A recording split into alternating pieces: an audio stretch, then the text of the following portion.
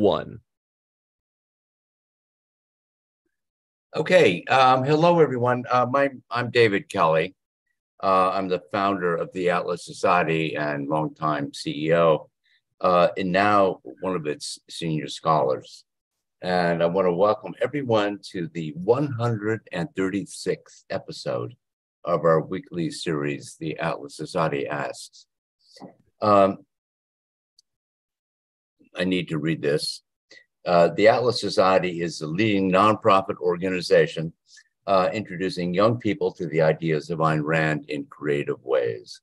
I want to remind those of you watching us on Zoom, Instagram, Twitter, Facebook, LinkedIn, or YouTube to use the comment section to type in any questions you have. We're not going to be taking live questions now, but your questions are always informative. This session is part of a special series. The Atlas Society Ask is our venue for interviewing many people. It started back in, I think, 2020, when our CEO, Jennifer Grossman, had the brilliant idea during the pandemic to do a lot of stuff online with interesting people. And so now Richard is a very interesting person. And so now, we're doing the 136, yes, it staggers my mind. Anyway, this is one form of the Atlas Society Ask is scholars ask scholars. Over the past few years, we've increased the intellectual capital at the Atlas Society considerably. Our senior scholars now include professors Stephen Hicks, Jason Hill, Richard Salsman, and myself. And today I'm delighted to spend an hour talking with my very esteemed colleague and dear friend, Richard Salsman, about his intellectual development, his career, and his involvement with the objectivist movement. Richard is a professor at Duke University in the Philosophy, Politics, and Economics, or PPE program, which we're going to talk about. He received his PhD from Duke. His books include, the most recent one is Where Have All the Capitalists Gone?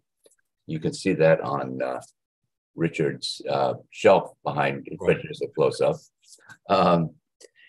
And he's written 4 other books on the political economy of public debt, gold and liberty, the collapse of deposit insurance, and breaking the banks. He's also published numerous articles and spoken at many conferences. For the Atlas Society, he currently does 2 clubhouse sessions every month. He hosts a monthly Markets and Morals webinar exploring interconnections between ethics, politics, economics, and markets. And so with that introduction, let's get going. Richard, let me start by asking you just a bit of your origin story. Where did you grow up? I grew up in Hamilton, Massachusetts, which was named after Alexander Hamilton. So, that's your... Well, that's not the reason I got interested in Hamilton. That's a separate issue. Okay. But in the founding days, New England was very Federalist, and the anti-Federalists, the Jeffersonians, were in the middle and the South. But and 6 siblings in a Catholic family. So this is 1960s Massachusetts Catholic upbringing, but a great upbringing. Yeah, good. Well, there could be worse ones. Yes. You went to Bowdoin College. Was Right. that where your interest in economics began? No. Well, began, yes. I went up there to get a pre-law degree. So I was totally interested in law.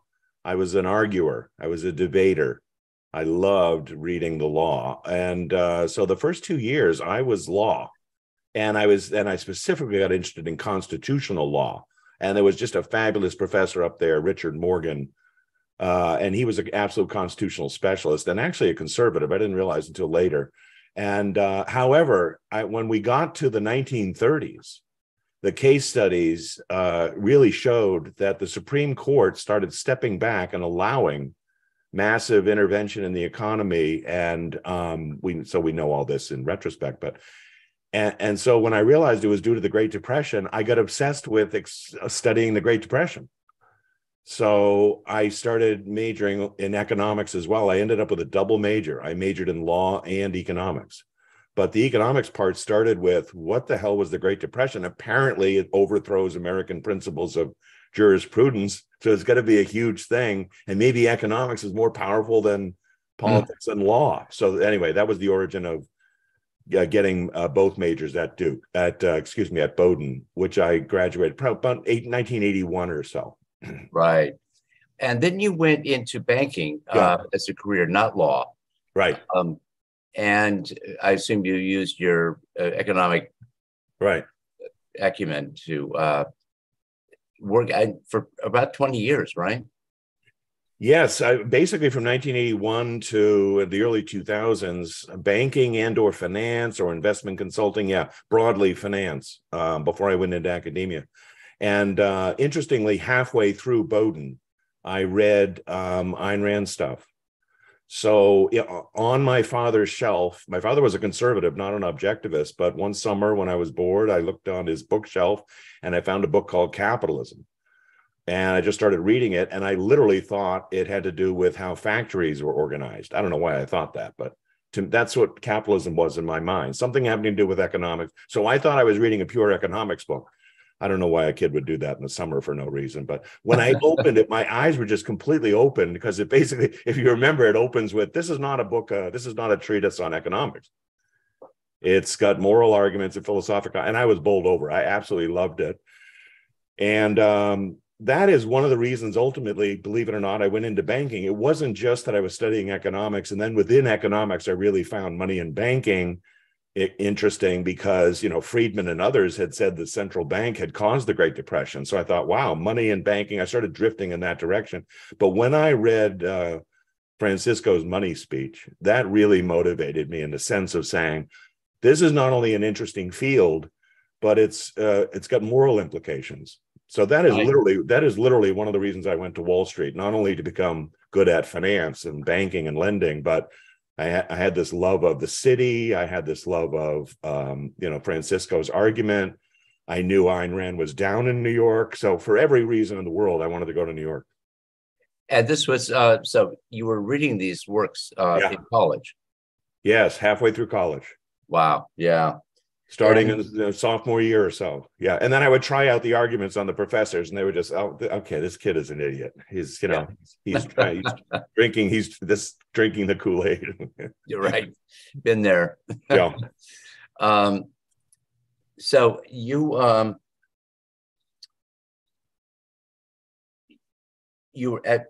spent about 20 years in banking and finance. You were active as an intellectual. I know your early books were written and published during that time, and you wrote many articles. Right. And but what moved you into academic life from after that career in banking? Whatever I did, I wanted the backstory, so to speak. I wanted the broader picture. So, for example, my first book was Breaking the Banks, Central Banking Problems and Free Banking Solutions. Now, that came out of a thesis that I was writing at NYU. So while I was in banking, I was getting my MBA. But when you think about an MBA, the MBA at the time was just to advance in the bank. I was at the Bank of New York down on Wall Street. I wasn't yet thinking of an academic career, but I could see that I was interested in doing research and giving talks and lectures. And the 1990 period was the S&L collapse. So it was a huge financial crisis. And my theme was central banking had done this, that it wasn't a fault of free markets or greed or all that kind of stuff. And it was published, to my amazement, was published by AIER, who I am now affiliated with. So long story, in 1988, I sent them the manuscript, and they liked it and published it. So I got my first taste of, wow, people will publish some stuff that I write. That was actually done also under a Keynesian professor at NYU, and he liked it, even though it was a critique of Keynesian economics and the manipulation of money and credit. And I was bringing in Mises and Hayek, and Greenspan. And Right. Yeah. I think that was the beginning of me realizing that I can work in the academic world. Here's a professor who disagrees with me, but agreeably, Paul Wachtel, I should name his name, Paul Wachtel, who, by the way, later, David, 2 decades later, when I was trying to get into Duke, I looked for references, letters, and I called Paul Wachtel, who hadn't seen me in 18 years. 18 years. I said, "Would you give me a letter of recommendation to do?" He remembered me immediately, which is nice. He said, "Of course, yes." Yeah. Wow. So also you start learning, wow, if you're a gentleman and a scholar, you can develop long-term relationships with people, and it works out that way. So that's really how the first book came around. Golden Liberty was done about 5 years later, 1995, and I was on my way. But at the same time, I was affiliated with the Ayn Rand Institute, so they had me on their speakers bureau, and I would go around to campuses giving lectures. My first topics were on antitrust, the evils of antitrust. Subsequently, our talks on environmentalism. Right. And so I would do 4 or 5 campus lectures, per school season in the 90s.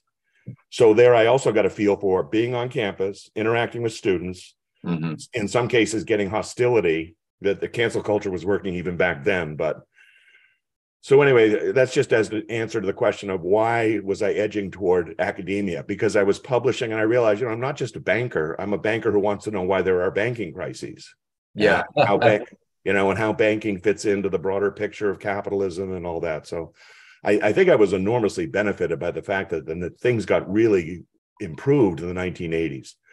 So you and I have talked about this before, but the Reagan Revolution and supply side economics and all that kind of stuff, I totally got into, and it was reviving the American economy. And I'm down on Wall Street during all this time, and it's just a very exciting, invigorating time. And it looks like our ideas are winning. Plus my career is improving. So just for the audience, you referred to AIER. That's the American Institute for Economic Research in Great Barrington, Massachusetts. Right. One of the organizations promoting freedom today and for a long time. So what you were in the banking industry, but also speaking after ARI was started for their speakers bureau and writing, other things. Yeah. Was there any tension with your banking employers, with the banks? Yes, sometimes, but mostly from the standpoint of I would go to a campus and the ISO, that would be the International Socialist Organization, the student socialists, would call up my bank and try to get me fired. So it wasn't that the bank said you can't speak, you can moonlight and speak on campuses and stuff. I didn't have to get permission as long as I wasn't speaking on behalf of the bank. But after the Bank of New York, for example, I worked for Citicorp for 3 or 4 years. And one time I gave a talk in Cincinnati criticizing environmentalism. The title of the talk was Capitalism and the Environment, the Virtues of Exploitation. So I was making a positive argument for, rearranging the earth and in our image. And the ISO got so upset. They were throwing rotten tomatoes at me on stage, literally. And they called Citicorp. So I got back to New York later, and I was called up to the C-suite and asked, what the hell happened in Cincinnati? Because they're calling for your ouster. What? And to their credit, the senior executives at Citicorp said, "Are you doing this on your own time?" "Yes." "You're not invoking Citicorp on your..." "No." "Keep up the good work." Yeah. There's some capitalists out there that have a little spine. Yes. I go back down the elevator, holding my breath, not having to hold my breath anymore. I still had my job. But that was my first taste of cancel culture, or the attempt at it. It was happening back. People were being yelled off the stage back then in the 90s as well. So Citicorp may have lost some customers among the socialists, but probably they were right. Customers. Right. Not an important group, not an important constituency. So you're currently teaching at Duke, and in the philosophy, politics, and economics program. Could you tell us a little bit about PPE? Well, It's a wonderful thing from our standpoint, David, from the standpoint of philosophy matters and knowledge is integrated, and we shouldn't be, siloed off myopically into various disciplines that don't talk to each other. So this did happen at the turn of the last century, where poli-sci went its own way and economics went its own way, and even philosophy really not only went its own way, went off the rails. Yeah. But if we go back all the way to Adam Smith and the others, they talked about political economy. It was the principles of political economy. That was the name of all the textbooks. And the feeling was at the end of the 1800s, politics is not scientific and economics can be. And so we should split the two. Long story short, by the mid 80s, in America at least, but this is the trend that happened earlier in Britain, there was a group of people who said, we need to bring back political economy. And at Oxford, of all places, in Britain in the early 1920s, they came up with the idea of PP&E. And it's literally an acronym for philosophy, politics, and economics. And it's the idea that those three disciplines should be studied together, the interrelationships between them. So it's what's now called an interdisciplinary approach to those fields. And in 1986, when James Buchanan won the Nobel Prize, he's what's called a public choice economist. He was a big advocate of the idea that politics and economics or philosophy should be discussed and examined together. So that gave impetus to the beginnings of PP&E programs in America. And thankfully, Duke was one of the leading lights in starting these. There's about 50 of them all over the country now. And but Duke's is a really prestigious program, and it's the thought leader. It's headed by Mike Munger, my colleague at Duke. We've often had a co-consultation with UNC, which is right nearby. So UNC students are involved in it, and professors are involved in it as well. And it's wonderful in the sense that it has this concept of integration, and all the courses we teach have that. So the example I like to give to students in introductory sessions, for example, we started this semester just last week, I say to them, consider the following sentence. We need to enact a fairer tax code. That's a brief sentence, right? But it has PPE in it. All PPE is in all of it. So I say to them, what part of that is philosophy? And they think for a moment, and they say, fairer, more just tax code. Taxes is the economics of it, right? The price government imposes on the economy. And we need to enact means we need to legislate. So there's politics behind it. And the theme here is there are so many issues that you could not possibly understand or provide solutions for if you were only studying philosophy, or if you were only studying economics, or if you were only studying poli-sci. So the students who take this are in each of those departments. They major in one of those, but they take our PP&E courses to broaden their horizons and see these integrations. That's really the idea behind it. That's great. So you get, and you say Duke is the leader in this interdisciplinary program. Good. About 2006, or Munger developed it around 2006 or so and got some other colleagues involved. The standard textbook for PP&E was a joint publication of Duke and UNC.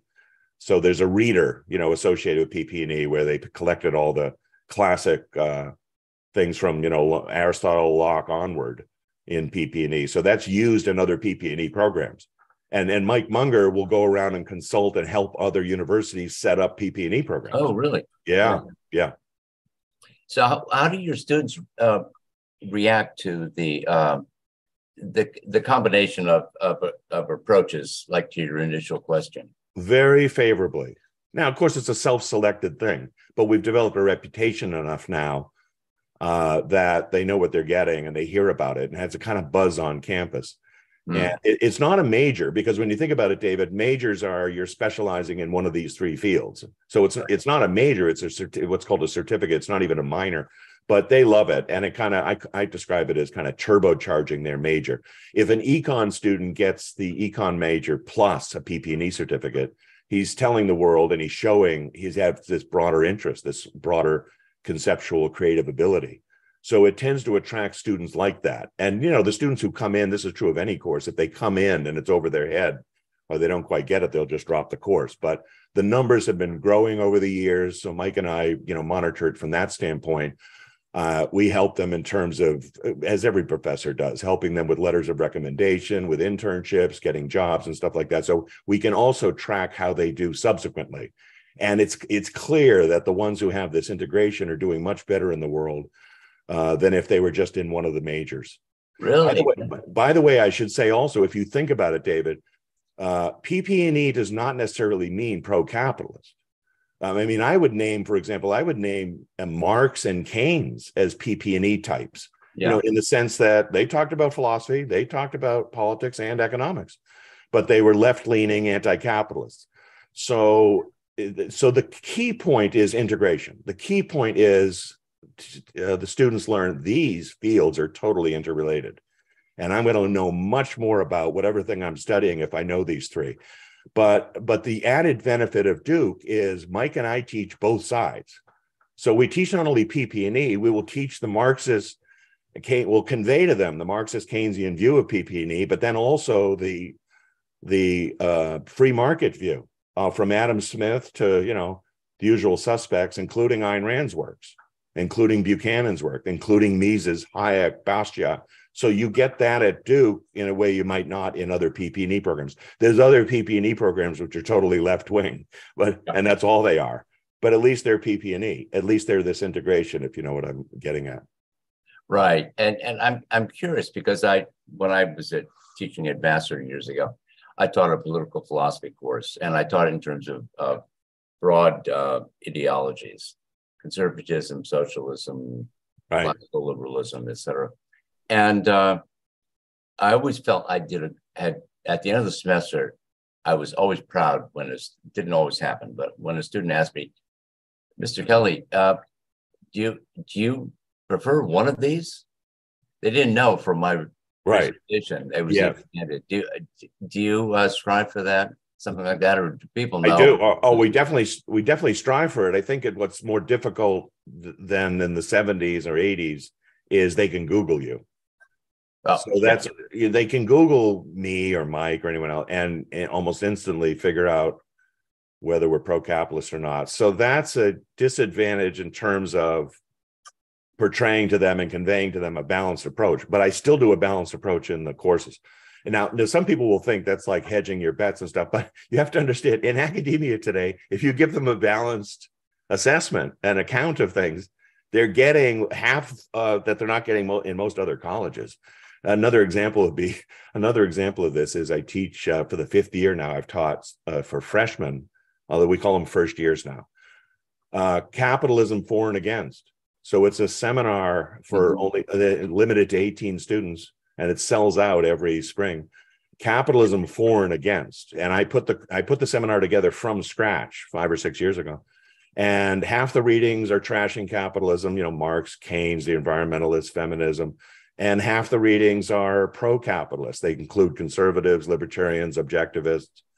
And it's totally balanced. And the students come out of that. But many of the students will joke and say, I never knew there was a case for capitalism. So I took the seminar because apparently there are arguments for capitalism. So that is an enormously popular seminar. We started it again last week with the semester began. And, in the beginning, I go around and I introduce the syllabus and I tell them what the expectations are, the usual professor stuff. But then I also go around and, introduce yourself and where you're from and why you're taking the seminar. And the last student, she said, I'm from China. I've never heard an argument for capitalism. That's why I'm here. Whoa. Yeah. And I thought to myself, well, at least China allows her to be here. Yeah. And to, first of all, to be in America, and then she found her way into Salsman's seminar. Her head's going to explode in about 3 weeks, but in a good way. She may not go back. I don't know about that. But. Let me ask you a question that was not on our list, but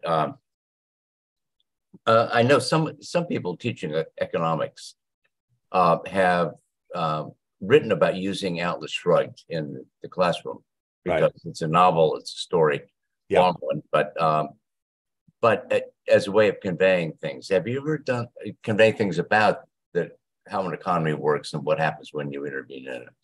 Have you ever done that? I have done that. I've never assigned the book in its entirety because it's so long and it would take up too much of the seminar. But broad passages from it, including not just Francisco's money speech. So that is readings in many of my courses and seminars, but also the 20th Century Motor Company, the account of when the Starnes took over and adopted from each according to his ability to each according to his need. Now, in that case, for example, I juxtapose it to Marx's actual argument I think it was in the Gotha program, where he comes up with that phrase. So first they read Marx making that case, and then they read Ein's 20th Century Motor Company from Atlas. Yeah. And I've also written an essay called Economics in Atlas Shrugged. And that's been republished. That's been very well received and republished in its chapter in books. So it was originally published, I think, in 2010, The Economics in Atlas Shrugged, where I basically show how knowledgeable Ayn Rand was about economics. And I pick 6 or 7 major themes of what you find in Atlas Shrugged, and then I excerpt it and show it. So sometimes I'll assign that to students because it's a concentrated, truncated version of her principles. And that's called The Economics in Atlas Shrugged, originally at the Objective Standard, but it's been republished in books on Ayn Rand. So there are others like Pete Betke at GMU who have used Atlas Shrugged, who have written essays about using Atlas Shrugged in the economics classroom. I highly recommend it if you can do it, obviously. Yeah, that's great. Thank you. Well, you've been highly successful in your career in both chapters of it, banking and academic life. Do you have any advice for younger scholars who are interested in academic work in terms of preparing for the profession, finding a position, dealing with hostility, cancellations, wokeness, etc.? This may surprise you, but I'm not sure I do. Partly because of the unorthodox way in which I got here, because I didn't start even considering getting a PhD until my late 40s. So, like in 2012, I was well into my late 40s or so. So, but the standard approach would be, get a good, solid undergraduate degree from a prestigious institution, like you went to Princeton, and then the next thing is to get into a PhD program, and then basically to get a job and try to get tenure and start your career in your 20s. So that when I get students, and Duke is a PhD producing program, it's a research institution, so it's not just the teaching, but publishing. I do interact with PhD candidates and graduate students, and many of them are my TAs. So I do advise them. I do see what they're doing. I do see how they're trying to get jobs. But it's very difficult. It's most difficult in philosophy department, but I'm in the political science department. It's hard there too. Not only to get a dissertation completed, but then say get it published, then get a job. Then once you get the job, to get tenure, this, David, you succeeded at doing it. It's very difficult to do. And I'm not sure I'm in a position, because I haven't been in academia forever, but I have colleagues who have been. Like Munger's been in it 30 years. So he's very good at advising. And he and I are also conscious of the kind of students who might come to us are those who are, either love free markets or love liberty or love Constitution or love America. And that's a minority within the universe, right? So they have special problems of getting in and getting on that the typical PhD candidate wouldn't. So, it's nice for Mike and I to know Liberty Fund and Cato Institute. We try to get people to jobs there. And that is one way to do it, but it's very difficult. My broad-based advice comes down to, literally, I say this a lot, but there's a lot of truth to it. Be a gentleman and a scholar. And gentlemen, of course, I include women. But by that, I mean, you need to be polite in this environment. You need to be collegial. It is called college, after all.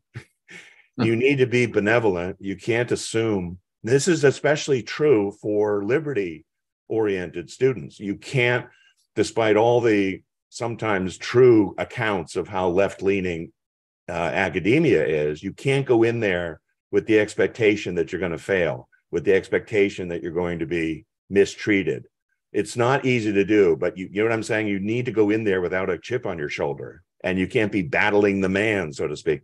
And the scholarship part, of course, is you need to be smarter, you need to work harder and research better and write better than your competitors who are left-leaning, because they're already going to be benefited by the fact that they're left-leaning.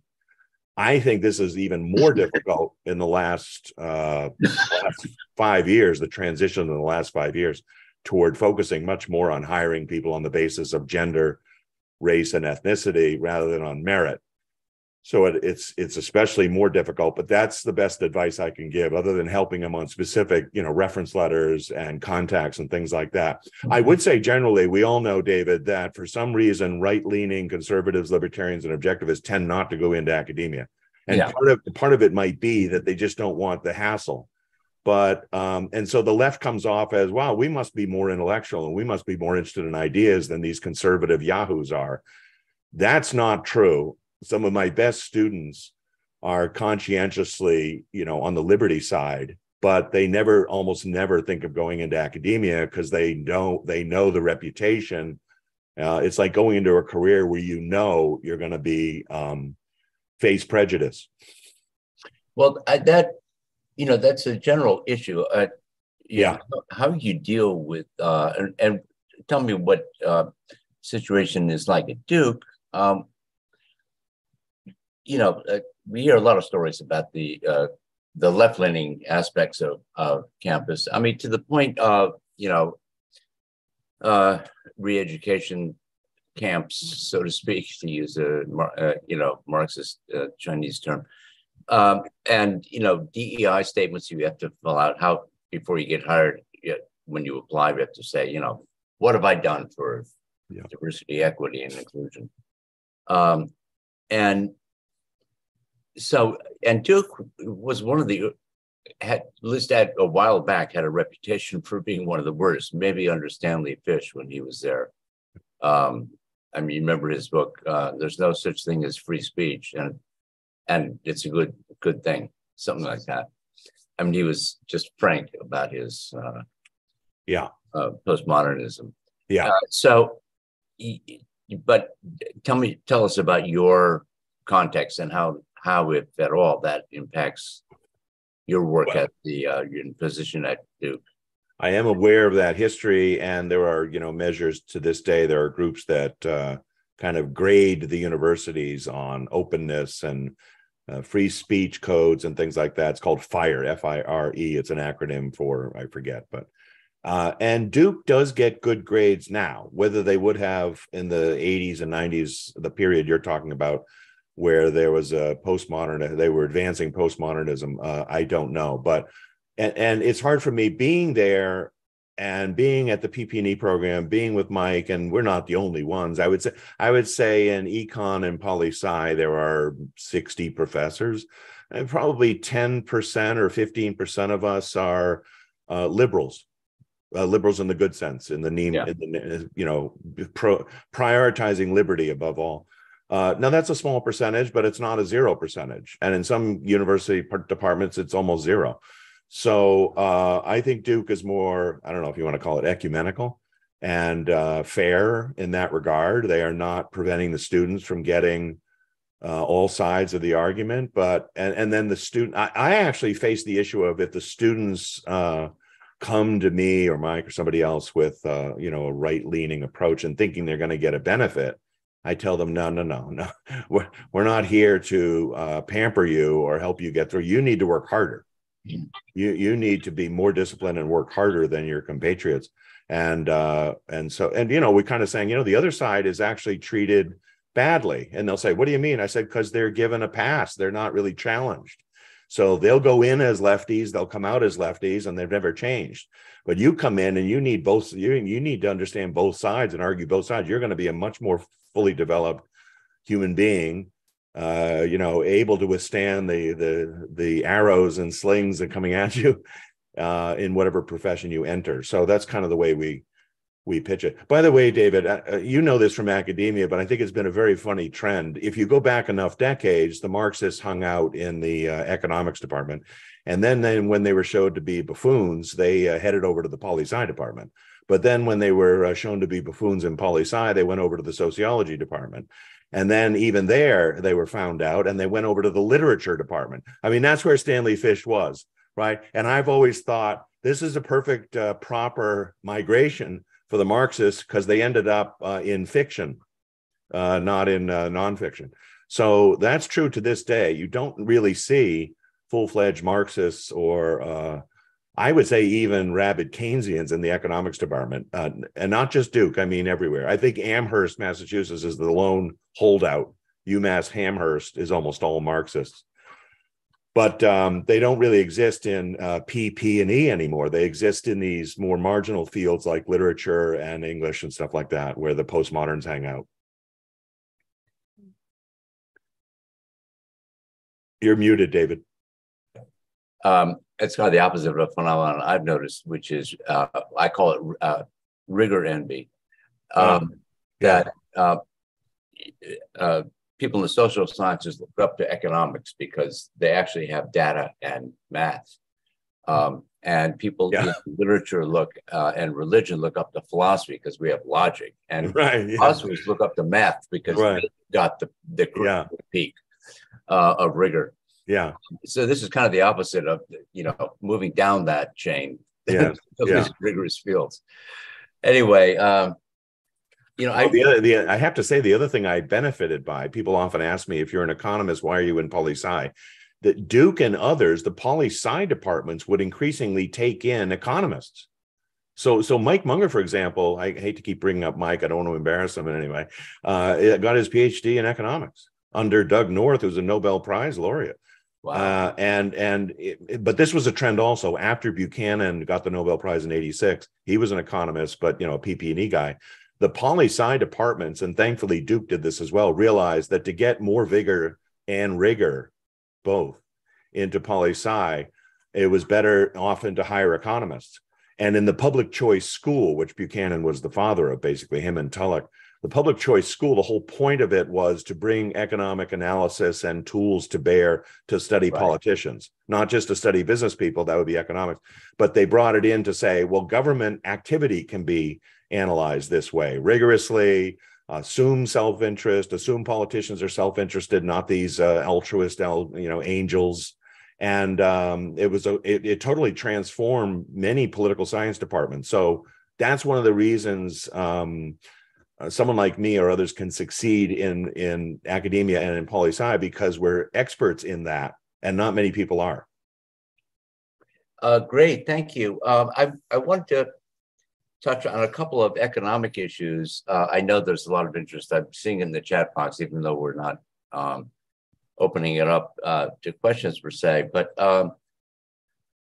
you've written about a wide range of economic issues. And including your thesis at Duke was about debt, government deficit financing, government borrowing. Right. So could you give us a kind of quick sketch of the state of things today and how debt borrowing connects with economics? And of course, I know I'm throwing a huge question at you, so. That's okay. I would put it this way. My theme of the last decade or so has been, by the way, it helped that I was in banking and finance and investments because I knew bonds inside and out. I mean, a lot of people specialize in stocks, and this is a technical issue, but bond financing is basically borrowing in a formalized way. And then, of course, governments do it. They issue government bonds, right? So first of all, I had this technical background, interest rates and duration and debt ratios and default, and I knew all the techniques ground up, so to speak. Now, and then applying that to what I knew about governments, here's been my theme. When the welfare state grows, and we know it has been, and we know there's a philosophic reason for this, but setting that aside, when it grows beyond sustainable proportions in a democratic setting, politicians cannot tax people enough because they'll get thrown out of office. There are tax revolts. The California ones of the late 70s, people remember in Reaganomics, in a way, the Reagan Revolution was, lower tax rates. So, but if they're not questioning the spending and they're, not raising the taxes, the only other way to fund this is to borrow. So government can only tax, borrow, or here's the worst part, print money. Those are the three ways it finances itself. So one of the reasons this is I think is a hot topic, and why I have something of value to add to it, is we're in this period, and have been at least since we went off the gold standard 50 years ago, where government, the welfare state is growing. And I would add the warfare state too, if you want to put it that way as well. Very costly foreign adventures and wars. It's not fundable on taxes alone. So there's a greater resort to borrowing. And then the problem is that the government borrows too much, the interest rates will go up. So then it turns to the central bank and says, will you please buy these bonds for us? Because we can't get the market to do it. It's kind of technical here. I don't want to get into the weeds, but this is one of the reasons why the central banks now feel pressured to print money, because the only way to buy government bonds is to print money. The Federal Reserve doesn't have independent wealth, so you get inflation. So that's a mouthful, but I specialize in public finance, and public finance is the financing of government. And of course, it has to start with how much is it spending to begin with and why. And so my analysis is, why do they borrow? Why do they sometimes borrow too much? Why do they sometimes default? A whole bunch of issues on defaulting government debt. That's an issue. And why do they resort to the printing presses when they can't borrow any further? So that's the view from 30,000 feet. And we can talk about, US debt, for example, now is 32 trillion. It's hard to put these numbers in context, but it's now more than the annual GDP. And that hasn't happened since World War II. In World War II, wars themselves are known for massive deficit spending. But here, effectively, we have massive deficit spending in peacetime. And it's due to the welfare state. It's not really due to war so much as to the welfare state. And that's really problematic. So anyway, we know that inflation has risen recently as well. So that's on people's minds. That hadn't happened since, not to this degree, at least, since the 70s. So there's a lot to say on this, but I'll stop there. All right, thank you. So I know if we did get into the weeds, which you don't have time for, I know that you have some different views about the connection between the money supply, inflation, and recession, interest rates in a recession, and so forth. But I really, in the 15 minutes or so that we have left, I really want to get into objectivism. Okay, I asked you about Atlas Shrugged before, but tell us when you discovered objectivism and how. Again, that was in halfway through college, so I was 20. Oh, that's right, yeah. 1979 or so. And it was Capitalism, the Unknown Ideal. That was my first book. So I started with the nonfiction. And by the way, the chapter in that book that most influenced me, mostly due to my upbringing, being in a Catholic conservative family, was conservatism and obituary. Because at the dinner table, while the crazies were going on in the 1960s, and we were actually living in a Chicago suburb in 1968 during the Democratic Convention, I remember asking my father, because he was a conservative, and he would be, pro-Nixon, and he would be against the hippies and against the riots and Vietnam. And I think at one point I said to him, "Why are we losing if the arguments are so good?" And he didn't really have an answer. I think he said something about people are rotten or something. I forget. I adore my father, so I don't want to speak ill of him. But so, well, if you read that essay, Ayn Rand has 3 reasons why conservatives aren't very good at defending capitalism. Part of it is they base it on tradition or backward-looking, mere tradition or faith. And the third one was the one that sounded like my father. People are just rotten. They are dumb or they can't get the argument. And certainly in conservative circles, there's a suspicion, of course, of egoism, of self-interest, of the pursuit of happiness. It just sounds too secular. It just sounds too selfish. And so that was an eye-opener to me, because here's Ayn Rand saying there is a defense of capitalism, but the conservatives aren't going to give it to you. One of the things I love about the Atlas Society is we do have outreach to other groups that aren't objectivists. We're not just, we're not preaching to the converted. we're trying to teach the perverted. I don't mean that we're teaching perverts. I mean we're trying to teach people whose views have been perverted by anti-capitalist prejudices and biases and stuff like that. So you do need to know, well, what are the conservatives arguing? I mean, if they're trying, okay, at least they're trying. What are the libertarians arguing for capitalism, and what are their weaknesses? And let's give them better arguments. I know you've been a big part of, you have been the champion of that for years and actually very good at it. I'm late to the game, I think, but back to the original point, that essay really influenced me. The idea of it's one thing to have enemies of capitalism, but if you have allies who are weak, that could be almost more treacherous than outright enemies. That's a real phenomenon in ideological life, not just in objectivism, but our severest criticisms are directed at our brothers and sisters, not our distant relatives, or their opposites. But how about Rand's novels? Did you go on to read them? I read them all, and I'm trying to think in what order I read them. I think I knew that she had done sequentially We the Living, Fountainhead, and Atlas, so I read them in that order. I was marching through the works, so to speak. But my absolute favorite was Atlas, and I think I'm glad I read them in that order, because I think if I had read Atlas first, it might have been too much for me. Although, by then I was in my early 20s. The first time I went to an objectivist conference, and thankfully I met you. This will date us, David, but it was almost 40 years ago. My gosh, in 1985 at La Jolla at the university. Oh, yeah. So I think you were definitely on the program. But so by then I was 25 or 26 years old then, and I'd already read most of the work. I'd actually in 83 taken Understanding Objectivism, a live course by Leonard Peikoff in the Roosevelt Hotel in New York. So that was an eye-opener, just to meet Leonard for the first time and see that course was particularly geared to people who had misused and misunderstood objectivism and treated it like dogma and browbeat others into it. And I was, I think, beginning to be that way. And so that was an eye-opener to take this course and say, this is really the proper way to understand objectivism. Yeah. We could talk about how well that persisted. Right. Agreed. It didn't. Right. But you've been involved at not going into into some of those things. You've been involved in a great many objectivist organizations, activities. You published in various journals, including on our website. So you have a pretty broad sense of the internal varieties differences among objectivist groups.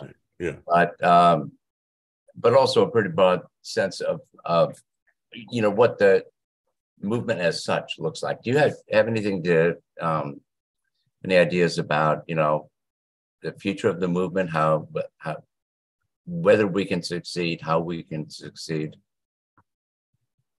I do. I am optimistic, and I think also realistic, which is the optimism should be based on realism.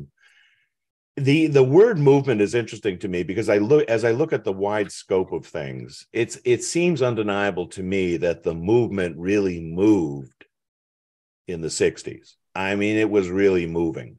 She had published these books, and now she was in demand on campuses, and she was getting all sorts of media coverage, and all the way up until the time she died in 1982. Now she was on Phil Donahue. Now she was on Tom Snyder's Tomorrow Show. Other objectivists were getting their PhDs. I think it really, including you were succeeding. You were an example of people succeeding in prestigious universities. And for a long time, objectivists didn't really have that. You were the first one. Others really couldn't get jobs for various reasons. So sadly, I think the movement isn't moving as much since then. It's had its ups and downs, that it's had its momentum and not. But why am I saying all that? Why am I? And of course, schisms over the years have vivisected the movement and slowed it down for that reason alone. Whereas if there had been collegiality, maybe there would have been a stronger movement. And by the way, I just define movement as, are you seeing the broader culture being influenced by objectivist intellectuals? Are you seeing objectivist intellectuals getting good positions in prominent publications and universities and things like that? So I think we agree on the definition of that. And you can look at the numbers, and they're just not as stellar as they should be, I think, at this point. Now, why am I optimistic? I think I'm optimistic actually because there are varieties of approaches now. I wouldn't put it as varieties of objectivism. I do not believe, not to name names, but, the argument that certain people aren't really doing objectivism. No, we all know there are three main groups right now, and I'm so proud to be involved with you, David, and the Atlas Society, and I'm involved because I think you're doing it absolutely the right way, and it's fun, and it's intellectually challenging, and so I'm optimistic because this approach is more of an approach that's call it cosmopolitan, call it outreach, call it a concerted attempt to reach out to those who are close to us and can be, I hate to use the word converted, but convinced by us that they need a solid philosophic moral argument for capitalism. I really think some of the environmentalists and Marxists are just too far gone, that they're just not open to the ideas. Yeah. But there's a huge universe, and other groups are, other objectivist groups, not to name names, but are more insular. They're talking to each other. They all agree with each other. They're preaching to the converted, as we say. And I think, interestingly, the kind of objectivists today who, if you want to challenge yourself, learn the philosophy, and be able to explicate it to others who don't necessarily agree with you, our approach is the approach. Now, the other approach, in a way, is easier. Like if you become we know this, David, you and I have both done this. If you become an expert in objectivism and then speak to only objectivist groups, they love you. Of course, they love you. They applaud, and there's no pushback, and it's all like mutual admiration society, which is fine, but it's almost too easy. It's almost the easy way to go, to become so expert in something that nobody else knows how to challenge you on it. But I'm not of the view that to have two or three and maybe more to come objectivist groups is a bad thing for the movement. I think it's a good thing because it's like competition. Let the best approach win. Yeah. And there's another group, again, I won't name, I hate to name names here because I'm so pro Atlas Society, but there's another group that's doing interesting stuff on what I call lifestyle objectivism. So they're not posing as objectivists to, experts and doing exegesis on the text. They're applying objectivism to your daily life, your career choices, your entrepreneurial skills, your love of art, your love of travel, and stuff. And there's a place for that too. I mean, Heinz said, objectivism is a philosophy for living on Earth. That's really bringing it to the issue. Hey, the point here is to enjoy your life. And if philosophy can, and it does, help you do that, that group is taking it in that direction, which is fine. So, but I love working with you, David, and I love the approach of the Atlas Society. It's outreach, and it's benevolent, and it's still very rigorously scrupulous about objectivism. But it as you put at one point, is this the truth, the whole truth, and nothing but the truth? I mean, the philosophy. There's a lot of truth in it, but it's not the whole truth. And if it's going to be, I want to hear more from you on this than from me, but if it's going to be a growing, living movement, movement means move, grow. This approach is going to be better. Other becomes dead and desiccated, right? And so, what do you tell me? You tell me. I want to hear from you. Well, the idea of the truth, the whole truth, and nothing but the truth is a great, thing that you swear to in a law court, right? Because the whole truth there is the whole truth of what you know about this situation. But it's a bad epistemological principle, because the truth, yes, that's our goal. We want to seek it, and nothing but the truth. No lies, no falsifications, no errors. Right. Absolutely. But the whole truth, come on, we're not omniscient. Right. If I thought objectivism had the whole truth, I would not have been interested in being a philosopher. I never understood when the issue came up, when I actually defined the closed versus open issue. I thought, I don't get it. If it were closed, why would anyone be doing, philosophical work. Right. And full disclosure, when this debate first surfaced in the late 80s, I didn't get it. I believed in closed objectivism. And I believed in this garbage about, well, if anyone is trying to extend the philosophy, apply the philosophy in new areas, if necessary, correct errors in the philosophy, oh my God, that was somehow fraudulent. That's not true.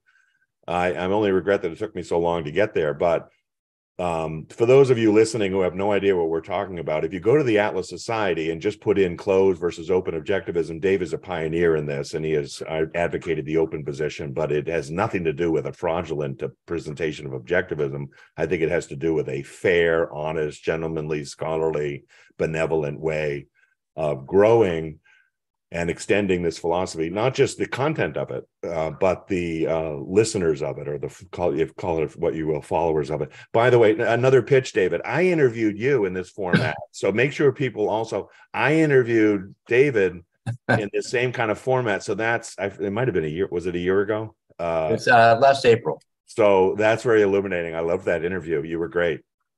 Thank you. And speaking, we do have a few minutes left. Speaking of, open and closed, you have some issues where you've differed from at least standard objectivist views over the years on economics. I think they're mostly applications, but tell us some of the ones that they are applications, and they're not really me questioning the fundamentals of objectivism. But it's been interesting to me because even in applications and differing applications, and within the Atlas Society, Rob Trzynski and I differed on Ukraine. Yeah. So I don't consider this, questioning objectivism, but it has been interesting to me because on fairly big issues of application, when I've differed, the pushback I've gotten from objectivism is really surprisingly negative. But anyway, so just as some examples, in the early 90s, I gave a series of 6 lectures on the philosophy of the Austrian school. Now, up until then, Mises, not Hayek, but Mises and Hazlitt and others had been pushed by objectivism. And I do consider Hazlitt and Mises as really stellar economists. But objectivists did not know how bad their underlying philosophy was. Praxeology and a priori deduction. Mises was a Kantian in method. Yeah. And it's not so much nitpicking, but I found that it affected his economics in some way. For example, the passivity of his Kantian approach gave him no theory of the entrepreneur.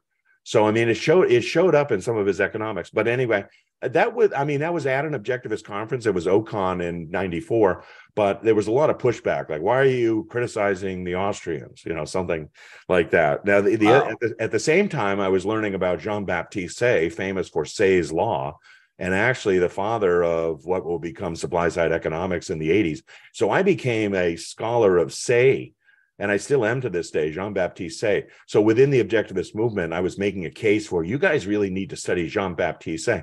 But the objectivists would say something like, did Ayn Rand ever say anything about Jean-Baptiste Say? Oh, no. Yeah, no, they would, David.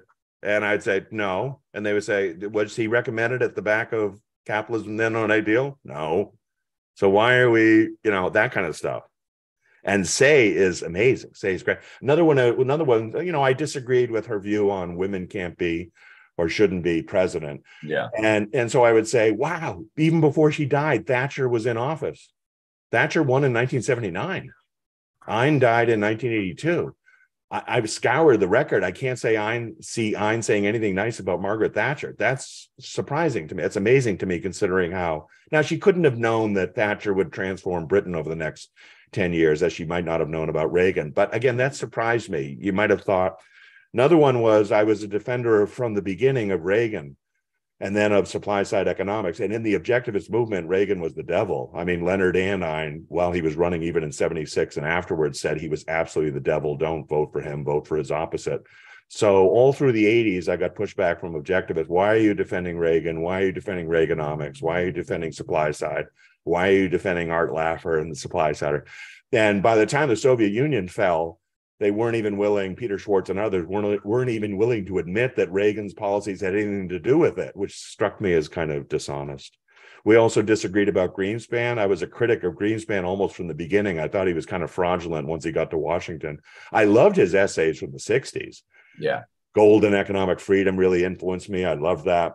But and for many years, objectivists had the view that Greenspan was this kind of inside mole, preventing us from becoming totally socialist. But his sellout at the end was obvious to most. The last most controversial one was when I was doing the public finance research on my dissertation and going through the history of it and studying more closely Alexander Hamilton, who put together American finance and fixed American finances, as you know, in the 1790s. I totally dove into all things Hamilton, not just his political economy, but the Federalist Papers and all that, his history. And this was before Hamilton the musical, way before that. I was surprised that Hamilton the musical was as popular as it was. But if you know, in objectivist circles and in libertarian circles, Hamilton is the devil. I mean, they consider him a proto-statist. They consider him a mercantilist, a central banker. And I found the opposite. I found Alexander Hamilton in his time, way before his time, to be the most pro-capitalist founder. So I published on this more recently in 2017. I published something called America at Her Best is Hamiltonian. And that's controversial because Jefferson is the star among most, as you know, among most. So those are just examples of over 30 years, me just researching something and coming to a different conclusion and getting some pushback from objectivists, not from all of them. There are many objectivists who said, you make a good point here. These people are decent. These people are good. Yeah. Good. Well, thank you. And we need to wrap. So I'm going to have to sadly wrap it up.